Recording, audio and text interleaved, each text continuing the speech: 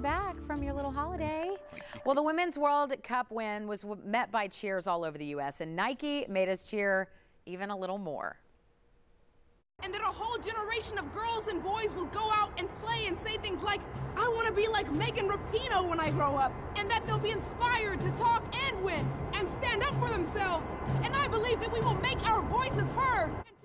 Moments after the U.S. beat the Netherlands 2-0 in the Women's World Cup, their fourth World Cup win, Nike unveiled this Never Stop Winning ad. Powerful images along with the message to never give up. Well, challenge over. In the world of a new viral internet challenge every week, Mariah Carey ends the bottle cap challenge real fast.